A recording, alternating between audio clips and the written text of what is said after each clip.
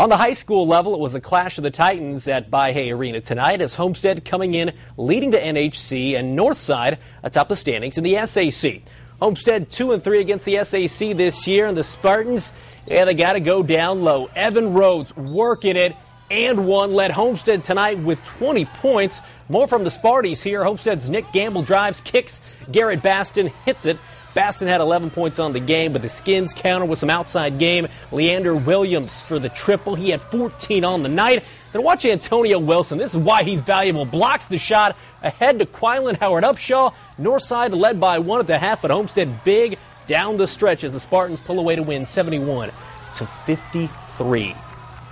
Two future Boilermakers going head-to-head at Southside. Rayfield Davis leading the Archers. Bryson Scott leading Northwood. First quarter, Davis with the jumper. He had 53 points tonight, 26 coming from the free throw line. Scott counters.